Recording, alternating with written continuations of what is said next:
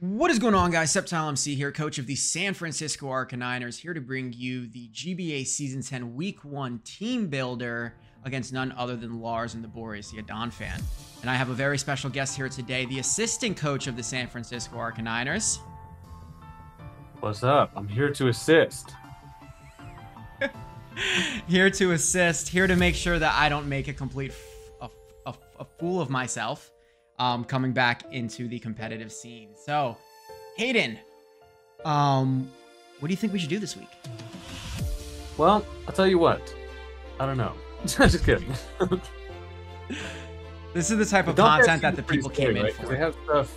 They've got double genies. They got the Enamorous. They've got the Tornadus. They pair that with the Brambleghast, so they have like a bunch of Tailwind support. Salamence is really scary, and it just kind of comes down to we can prep for anything. You just do not know what they're going to bring. So, yeah, it's tough. Absolutely. And I think with this team especially, Lars having Volcanion as well as Iron Treads puts the most pressure on our Fish Moth core that I think any team will have against us. So really trying to figure out a way to get around the fish, not the fish, the Treads and the Moth and the Volcanion is going to be the biggest thing for us here. The Salamence is very scary against the team, especially with the Terra Flying. We don't really take Terra Flying plus Earthquake too well. I don't think many teams do. The Garganackle, especially if the Salamence brings more of a special spread with Hydro Pump, but that would be a little bit wild. But anyways, so we did come up with a team, and I'm going to remove now our team off of the video, and we'll pull up the first one we decided to do. Already know we got to bring the fish. Honestly, one of the bigger things that I am worried about is that Salamence, but if it does go with that Terra Flying, getting neutral fire is super nice. Not a lot wants to take Fire Blast from Chi-Yu, especially with Beads of Ruin, so this thing can pretty much outspeed everything with that Scarf, and hits extremely hard. That's what Chi-Yu does. And I think that was the big thing with choosing to run a Choice Scarf here was the fact that Iron Treads, if it runs enough speed, I didn't realize Iron Treads was as fast as what it was until about when we started building. And I saw 106 base speed and I was like, how does this thing move so quickly? Yeah, that electric wheel thing is super quick. Plus, you can also you can activate Booster Energy, get more speed. A pretty scary mon. And really finding out a way to check that with Chi-Yu. Same with the Enamorous being quite quick.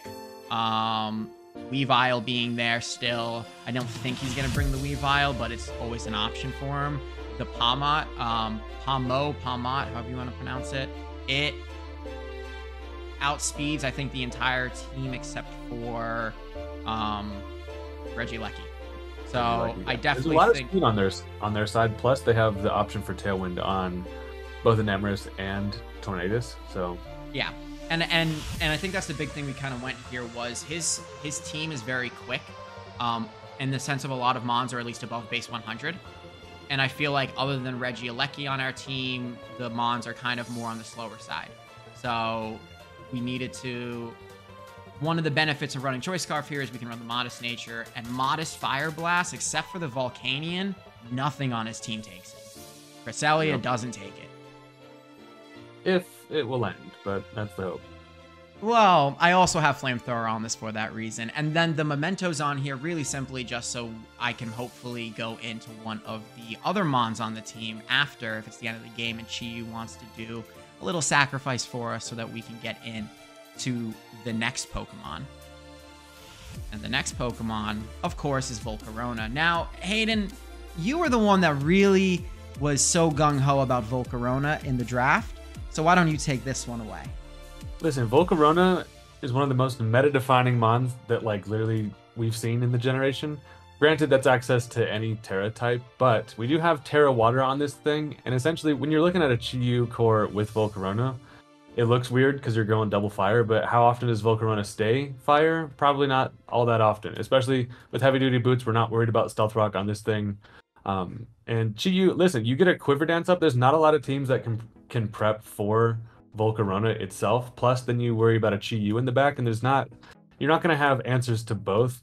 honestly, when we were doing the draft, I was seeing Volcarona go for literally the minimum like amount because it was in the auction, and I was like, I'm not about to let that happen, so I got it for like 50, which is like the lowest thing ever, or maybe like 25. I don't even remember, but I got it for like pretty much free, and I was like, I'll take a free Volcarona. Listen, I don't care.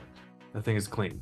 Yeah, exactly. And I think people need to understand as well with draft, it's so centralizing that if you have, we have 2 Pokemon that can run Fire Blast, but typically if we're able to weaken your 1 check to fire, then the other Mon will hopefully be able to sweep you after that. So that's kind of where we're going with this here. Chi-Yu is going to bring the heat, and then the Volcarona is going to kind of clean up shop after. And the Terra Water, we do have Terra Fire as well, but I felt for this one, mainly because of that Volcanion. Volcanion is the one Pokemon that our core really has a big issue with offensively. And, I mean, we also have the other mons. Like, we have Gyarados, and we have Rillaboom, even the Hawlucha. None really hit Volcanion hard enough on its own, and we kind of have to wear that thing down. He's definitely going to bring it. I mean, the team that I was testing against him with a little bit was the Enamorus, the Iron Treads, Volcanion, Pawmot, Cress, and Mence. Because I just don't see him bringing anything else. And the Volcarona here, a little bit of defensive investment, mainly because I want to be able to take on the Iron Treads. And also Enamorus, I could see him bringing a superpower set. So I want to make sure that we can definitely live a couple hits. And then the Salamence as well. I want to be able to take a Terra Blast from the Terra Flying and then come back with a Fiery Dance. Yep. Volcarona is one of those mons where it's super nice to bring because going up against it, you look at this, that you pretty much everybody has to prep for Volcarona. Like, you literally are going to see people running Assault Vests and things kind of taking up item slots basically just to try to stop Volcarona sweeps. And having it just on the squad really just like it just puts so much pressure that like you literally can't not prep for the Quiver Dance Volcarona. So this thing is solid to have here in this matchup. It's not as good as it is against other teams, but I think that, you know, it's still going to be pretty nice, especially with that defense investment. So yeah, exactly. And I mean, we are running it bulkier, but it's definitely going to be used as more of an offensive mon. It does take the hits from Volcanion as well, extremely well. So it can be used as a switching, because we don't have too much to switch into Steam Eruption. But that's going to kind of go in now into mon number 3. And this is one that I knew from the start that I wanted to draft this mon, the Regieleki. When I saw it that it was legal, Terra or not, if you do not have a solid check to an electric type on your team, or you let it go down, Regieleki is going to clean up house.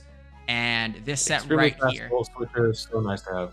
Yeah, I mean, the fast Volt Switch on any draft team is pretty much crucial. Fast electric types are one of the most underrated, even though a lot of people think you need one. Getting a good one is underrated because you think, oh, I can take any electric type and I can put Volt Switch and Choice Scarf on it. A mon like Regieleki with that incredible base 200 speed, especially in this matchup, 200 speed outspeeds his entire team, as fastest Pokemon in the game. We are able to run a mild nature on it because even at 252 investment, we outspeed +1 base 100s, which is that Salamence, and that's the real threat. Worried right about the Salamence especially. Yeah, and having the Volt Switch and T-Bolt's kind of a must, so I can build the momentum as well as get really powerful Thunderbolts off. And nothing really takes 2 or 3 of those Thunderbolts over time. Extreme Speed is to stop a sweep. The Pawmot could be carrying Mach Punch, as well as the Weavile with Ice Shard. The Salamence, if it gets to +2, God forbid, we have Extreme Speed for it. And then Explosion, Regieleki Gold Boom. That's really the only thing I have to say. Sometimes you just gotta explode. Yeah, and I mean, especially if we're caught in a situation where the Iron Treads is out, and we don't have a switch, and it's Regieleki against Iron Treads, and it's the best case scenario just to let it go down. We can get off as much damage as possible. Are we going to be hitting it for 30, 40%? No, it's going to be 20%, but I think overall it gives us a good little way to build momentum other than just going up for Volt Switch. Yeah, absolutely. I mean, dude, you take a step back and you look at the first 3 mons we're bringing in this matchup, and they are all literally banned from OU. So it's definitely scary. You see these mons are just, they put pressure. So that's kind of the idea. Exactly, yeah. And I mean, I played around with thinking about you know, if I wanted to bring more offensive Volcarona, like a choice spec set. But I think overall, everything here kind of really goes together very well for like an offensive core, with a little bit of bulk thrown in there. So moving on, and I'm going to move this down, and eventually we'll get rid of it, guys. We have Gyarados. So Gyarados was a really tough Pokemon to figure out about bringing with the set, because I kept playing around with it, and Hayden knows, even till 10 minutes before, around like a couple minutes before this video, we were playing with the set, and we were trying to see, is this going to be what we want to bring? To the point where we were thinking of specially defensive Sunny Dance set, or the Sunny Day set. Sunny Dance.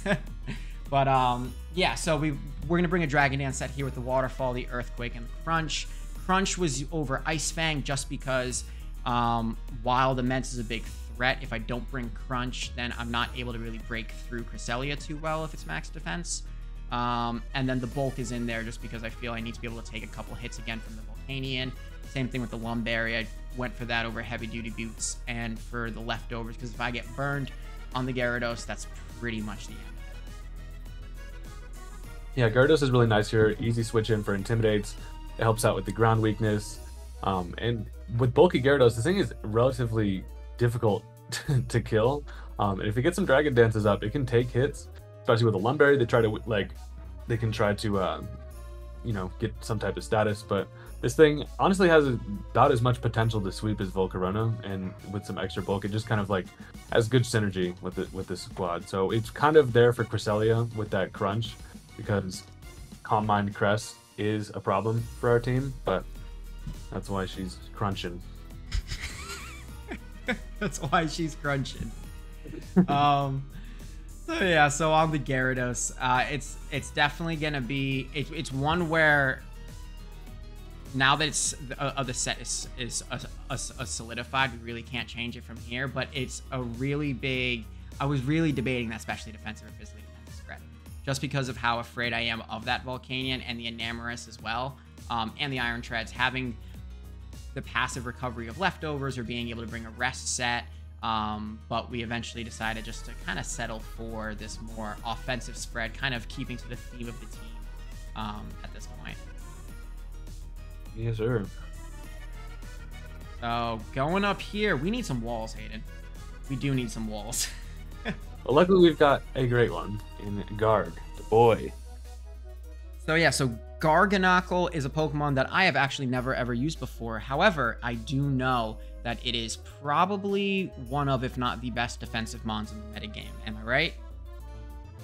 It's a very defining wall for sure. If you can get, what sucks is we only have one Terra Captain. A lot of the time where Garg shines is being able to Terra, but in draft, you know exactly what you need, and in certain matchups like this, they don't have a lot of answers to the Garg, so I think it works out well. Yeah, and on this set, we did just decide to go max HP, max defense, really trying to take on the hits from a possible physical Enamorus, the Iron Treads. I don't believe he'll go with like a super offensive Iron Treads. I think the fear of the team here, I could see more of a speedy tech set, and then the Guard can take two Earthquakes pretty easily. He can get off the Salt Cure, do a fair amount of damage, and then kind of try to pick off his team with Earthquake. He doesn't have really too many resists to the Rock Ground combination, so being able to just fire off Salt Cures or the Earthquakes at will are pretty good. And then Stealth Rocks, you always need Stealth Rocks, and then Recover. I think this is probably the most self-explanatory set that we could have had on this team. Yeah. He's just there to do Garganacl stuff. Garganacl stuff. What do you think of possibly a curse set, though? I like a curse set, especially if we're going up against somebody who is really physical and they don't have like, you know, a good grass or water, or at least, I mean, what really works well for this team is if they do have, you know, a solid fast grass type. Obviously, we have Chi-Yu and Volk to take care of it, and there can definitely be matchups I think where a curse set could work. This one not as much, like, to be honest, but I feel like this set's a little bit more standard. I think in the future a curse set could definitely work, especially because, dude, you cure somebody in, and then you're just free to set up curses, especially with that recover. And if you're late in the game where you've picked off special attackers at that point, this thing can basically just be extremely annoying. And that's kind of why I wanted to draft Garg, because I hate playing against it, so we just take it ourselves then. Exactly, and I think for the team as well, that really heavy defensive Pokemon, like this thing is so bulky. Like, I was surprised how bulky it actually is, and it doesn't have bad like special defense either. It takes on those electric hits from Palmot fairly decently if it's a special spread. It's able to take on the Fire Blast from the Volcanion. Enamorus, the Moonblast isn't able to OHKO us if it's max defensive, it can keep a KO, but what is really taking Enamorus is 2 shots. But anyways, so we're going to go into the final mon right here, and we have to bring Rotom, Slick the Rotom. This Pokemon, I've used it to great success in the past in other GBA season. I want to say season 5 it was. I love this Pokemon in draft, and that's why I did a fan poll to see if we should draft it. But it comes out with 3 immunities to ground, normal, and fighting.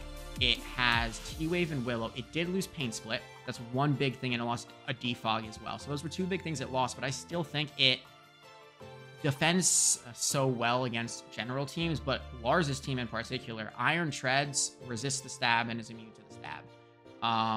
When it comes to this thing's just a really good check to that Iron Treads, which I am worried about. But with access to Will-O-Wisp, you can easily switch into spin blocks. It's kind of why this thing is important. Get a Will-O-Wisp off, Thunder Wave, whatever else. And it's kind of just here to stir shit up and just get it a little bit, weaken the team a little bit in terms of burns and Thunder Waves and things like that. Yeah, this Pokemon is going to be annoying as hell. For Lars in this game especially, he doesn't have too much in the realm of if we switch in on an Iron Treads or we switch in on a Palmo, then we're pretty much guaranteed to burn something or to paralyze something, and then Volt Switch around. And it's really there to be the tech to really set up for the Volcarona sweep or the Gyarados sweep, or paralyzing a potential Choice Scarfed Enamorus or Salamence, really just taking them out of the game. So I think with this one, and running T-Wave and Willow, it was an option just to run the 1. However, with it losing Defog and Pain Split, I think it frees up its move slots a little bit. It really doesn't have like the 4-move syndrome anymore, where you could run something else. So I think with that, I think overall it's the perfect mon for this team as well, because we are kind of running a little more offensively. So having something that can pivot, can force the opponent to really predict a lot, force us to predict a lot, because that's what we do and it's fun. And yeah, so overall, Hayden, what do you think of the team? I'm feeling pretty good about it. We got the double Volt Switch, we got some good pivot options, we've got really good sweep options. It all comes down to, I'm mostly worried about Salamence. We don't know if that thing's going to be Dragon Dance, if it's going to be a special set. Super scary. I mean, there's a lot of options that they can run with, but I think that our team, when you look at the full scope of things, we have a lot of options as well. We have the Rillaboom plus the Hawlucha, so people have to prep for that on top of Volcarona sweeps, Gyarados sweeps. They have to prepare for it. Their Volcanion's the only thing that kind of takes care of the Garganacl, other than like a special Mance or Enamorus, special Enamorus, things like that. So I feel pretty comfortable about the team. I think there's a good opportunity. Week 1, you never know kind of how things are going to go and how people are going to prep, but I think we got a pretty scary matchup on week 1, just in terms of how the teams kind of stack up here. But I feel like no matter what, our team will always have a shot because of there's very scary threats. Like, they're ridiculous. Yeah, and to look at the team we have now, and we didn't even bring the Rillaboom, we didn't bring the Hawlucha, so that's some interesting stuff to bring. That pair goes together, by the way, just because of the we can run Grassy Seed on Hawlucha on top of Grassy Terrain Rillaboom to activate Unburden, and get a defense boost in the process. Also, in the future, talking about bringing Rillaboom might be really nice to weaken ground damage. Obviously, looking at it, we got some pretty decent ground damage. I mean, Rotom and Gyarados are there, but Chi-Yu Regieleki, things like that. The ground weakening that ground is going to be nice. Yeah, and I think for this week a big thing was to bring the immunities out of ground, because realistically Iron Treads really doesn't deal with the Gyarados or the Rotom at all. So I think those will be able to cover Earthquakes, but I mean definitely in the future Rillaboom's going to be I think a pretty vital piece to the team with that grassy terrain, and we could probably make some pretty good attacks out of that. Yep. I'm feeling good about the team we brought for this one. What's your score prediction? Do you think I'll fluff out? I'm gonna mess it up in the first week, or do you think we'll come out with a solid win? I think easily win. I'm thinking 3-0. 3-0. Honestly, I feel like if Gyarados can start to set up, that thing has a lot of opportunity. Yeah, no, I think the Gyarados is good. Thunderbolt Cresselia, but I mean, other than that, Gyarados is looking nice. And see, that's very specific prep from Lars, though. Like, if he really preps like so specifically, then I feel like Cress will not be able to handle any of the other mons. Like, if he has T-Bolt, then he loses out on either the Moonlight T-Wave. I think T-Wave is better tech than T-Bolt is because of the Chi-Yu switch or the Volcarona kind of hindering it there. The only way he deals with Volk, realistically, is if he's able to get a status on it. Because it just bulky sets up in his face in a lot of his Pokemon, or the Palmot, which... I think it comes down to him definitely having to bring the Palmot, because Gyarados just does put that pressure on a team like that, especially with being their only electric type. And then that's kind of why our thought process was to bring Rotom, because we can easily switch into everything that Palmot has, and then either force out with the Will-O-Wisp pressure or get a Volt Switch for some momentum. So, feeling good. Yep, so guys, that is your week 1 team for our game against Borussia Donphan. Once again, if you did enjoy the video, please comment, like, rate, and subscribe. Leave your score predictions down below, and please go check out the assistant coach, Hayden. You probably know him more than you know me anyway. So anyways, if you enjoyed the video, once again, comment, like, rate, and subscribe, and we will catch you guys next time. Peace. See ya.